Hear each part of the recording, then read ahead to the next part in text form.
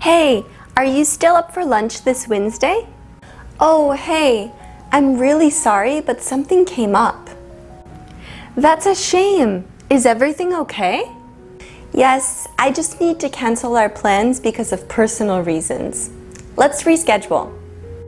Hello everyone, my name is Spencer and I'm here to teach you English and help you review the material from my book 원어민게이지 100% 살리는 스펜서쌤의 미국 영어. Today we'll discuss Chapter 1, Lesson 5, Canceling Plans, 약속 취소하기. Sometimes things come up and you need to cancel or reschedule plans. 아쉽게도 가끔 일이 생겨서 취소하거나 일정을 변경해야 할 때 있죠. When you need to give a reason, but you don't want to talk about the specific details, try using the expression personal reasons. Personal reasons. Personal reasons. 개인적인 사정. This is a great formal expression that you can use. Then you don't need to explain specifically why you are canceling or rescheduling. Add for, due to, or because to make a longer expression. 때문에, 으로 인해 붙여서 더 긴 표현을 만들어 보세요. For personal reasons, I have to cancel our plans. For personal reasons, I have to cancel our plans. 개인 사정 때문에 저의 계획을 취소해야 할 것 같아요. This expression does draw a line to keep your relationship more distant and formal though. 하지만 이 표현은 관계를 좀 더 거리감 있고 격식을 차리기 위해 선을 긋습니다. So, of course, with a very close friend, it's more natural to tell them exactly why you need to cancel or reschedule. 그래서 친한 친구한테 차라리 취소나 변경해야 하는 이유를 알려주면 더 좋죠. Let's learn some more expressions when you need to cancel or reschedule plans. 약속을 취소하거나 바꿔야 할 때 다음과 같은 표현을 쓰세요. When you need to cancel or reschedule, it's best to start with an apology. I'm sorry, but I need to cancel. I'm sorry, but I need to cancel. I'm sorry, but I need to cancel. 죄송하지만 우리 계획을 취소해야 할 것 같아요. I'm sorry, but I need to reschedule. I'm sorry, but I need to reschedule. I'm sorry, but I need to reschedule. 죄송하지만 우리 일정을 변경해야 할 것 같아요. Adding really shows more sincerity in your apology.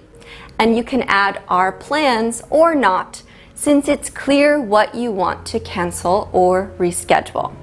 I'm really sorry, but I need to cancel our plans. I'm really sorry, but I need to cancel our plans. A great expression to emphasize that you are sorry and you aren't canceling for no reason is I was looking forward to doing something. I was looking forward to doing something. 내가 무언가를 얼마나 기다렸다고요. Again, you could add really in front of looking forward to emphasize it. I was really looking forward to doing something.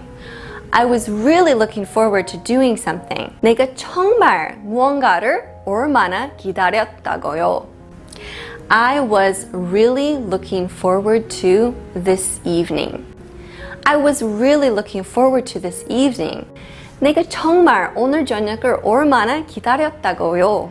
There are many ways to show you are sorry in English without repeating I'm sorry.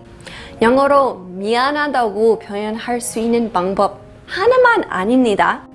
If you express your feelings in this way, the listener will feel less hurt about the canceled plans. 이렇게 조금 다양하게 미안한 마음을 표현을 해보면 그 미안함 더 잘 전달할 겁니다.